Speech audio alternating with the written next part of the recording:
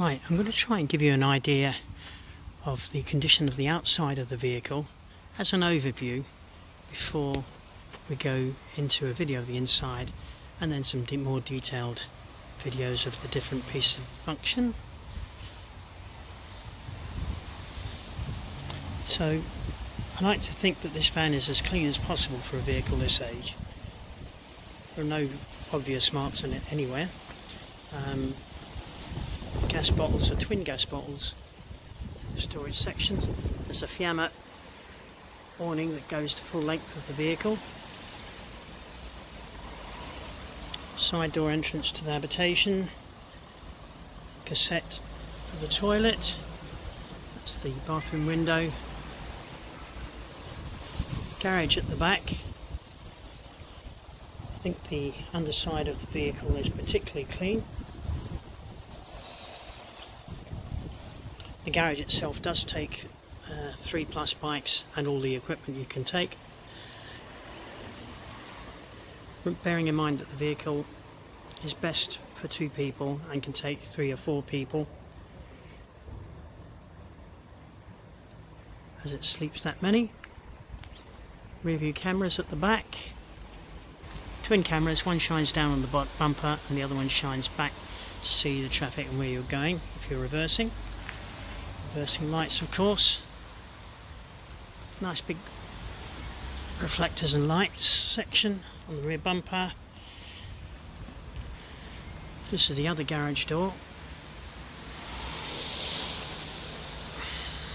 Again, nice and clean on the underneath. You might see a little bit of water streaking as it's raining today. Helpfully, TV area at the top. It's got a rotary control. You can point it directly at the broadcast source. Electrical point and the fridge venting, inside vents. The door by the dining table and the kitchen. These come out on hydraulic rams, as you'll see later. The water supply. This is where the water supply can be drained if necessary underneath the vehicle.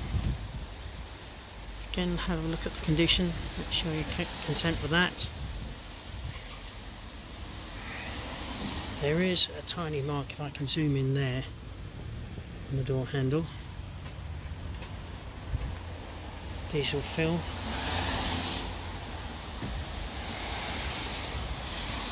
And reasonably clean rear view mirror.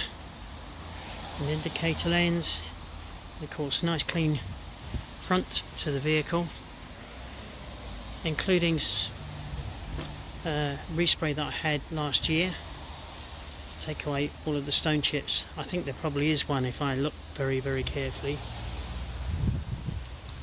but it's an amazing condition for a vehicle this age, even though I do say so myself. And there you have it. Please text me or call me if there's anything else you want to know about the vehicle. I'm going to try and also give you a quick guide, overall guide of the inside. Give you an idea of the flow. When you see the individual pictures, it doesn't always tell you what it feels like inside. Here we have the captain's chairs spun round.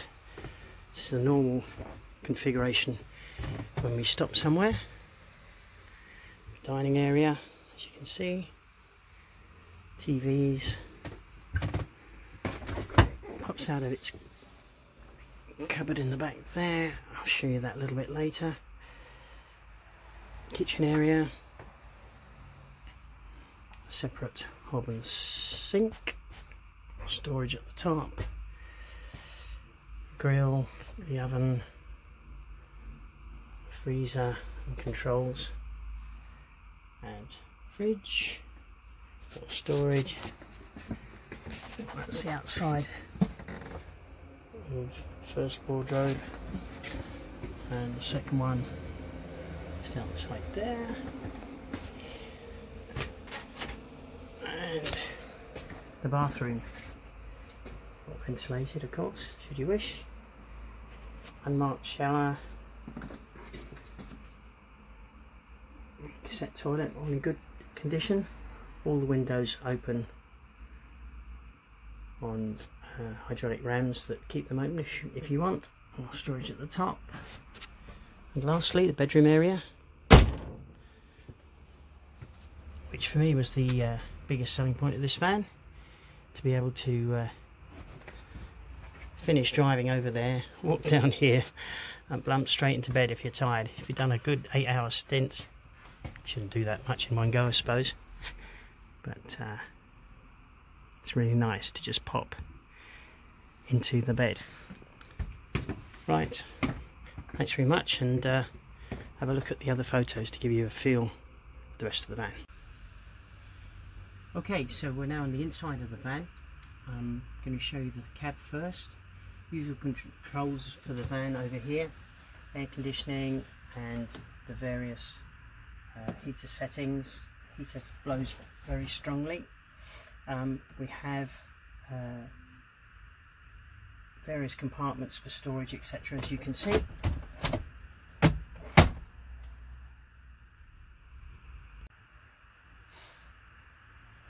Both the front seats are captain's chairs that just swivel around by pulling the lever on the side and present you nicely to the table.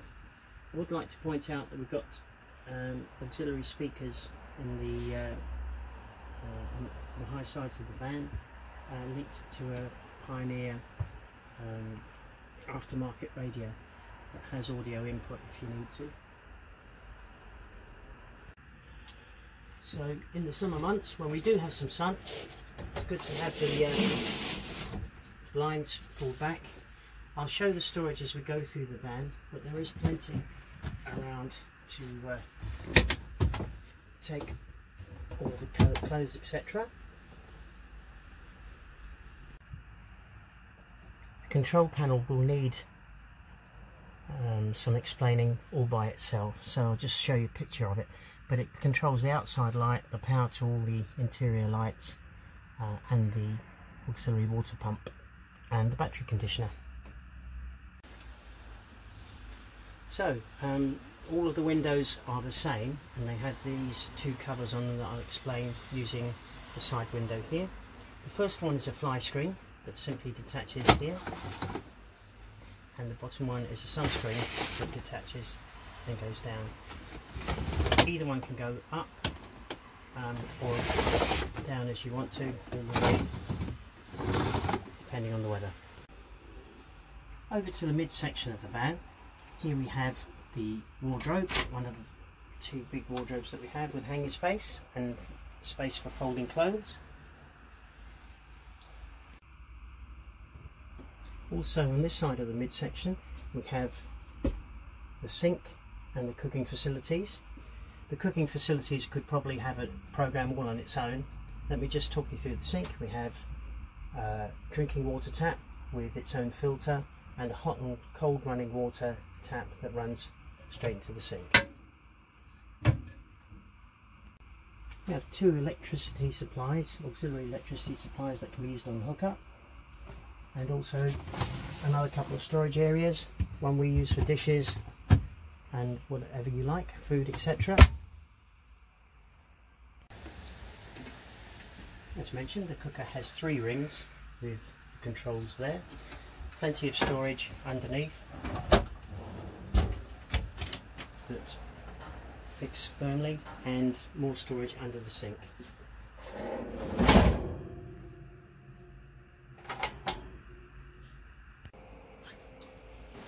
We have a spacious fridge and freezer section. Above that, some controls for them, for the grill and the oven. On this side we have a spacious and separate toilet and shower. The standard cassette toilet with storage space under the sink. Hot and cold running water into the sink and the shower, of course. Storage above the unit is quite extensive, and boxes in there to hold things still. Let me just mention, very useful for all showers, just to have a vent at the top that's controllable from this control here. It opens and closes it. So reading lights above the bed and storage all the way around the beds, as you can see. Above the bed, very useful for hot days, is an air vent that can be opened with this control, switched on with this control, and the direction of the fan can be reversed with that control. So towards the end of the van we have mid-storage. There's a storage cabinet here, and we have the leisure battery situated next to it, and glass wardrobe on this side. If you go to the top, you can see the control for the TV aerial that turns around and faces the direction of the signal.